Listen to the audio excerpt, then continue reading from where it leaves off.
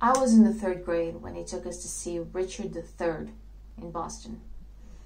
I'd never been to a live play before, and I didn't understand what was going on, but I could tell there was a whole bunch of people just hating each other and going to war against each other and just killing each other. Kind of like the murders and the wars I'd seen on the news.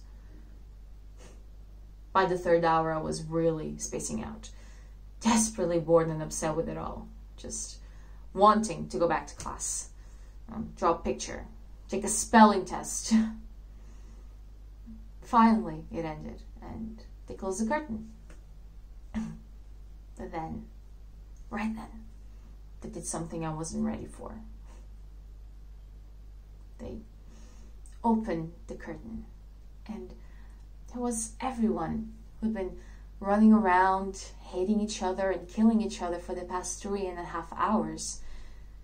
And they were all up there, holding hands and smiling at each other, patting each other on the back. They were smiling at us and taking a nice bow. And that's when it really hit me. It hit me hard. They all looked so beautiful, so peaceful and loving.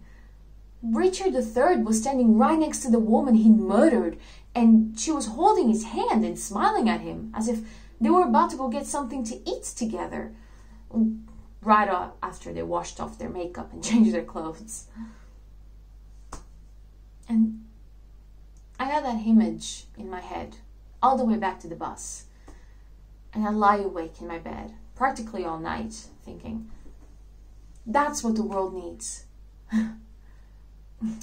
We need the UN to pass a resolution that on a certain Sunday, everyone in the world, the President of the United States, the Dalai Lama, Kim Jong-un, the murderers, the millionaires, the bank robbers, the construction workers, will all line up, hold hands, and take a bow. Oh, dead people too. Yeah, I decided that dead people should suddenly rise off the floor, go to the guy that killed them and say, good show. Good show.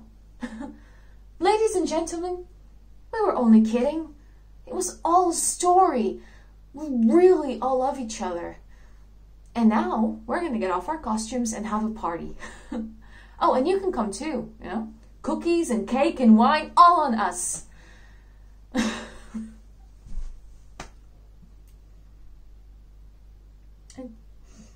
And that's why I wanted to act. So I could do that.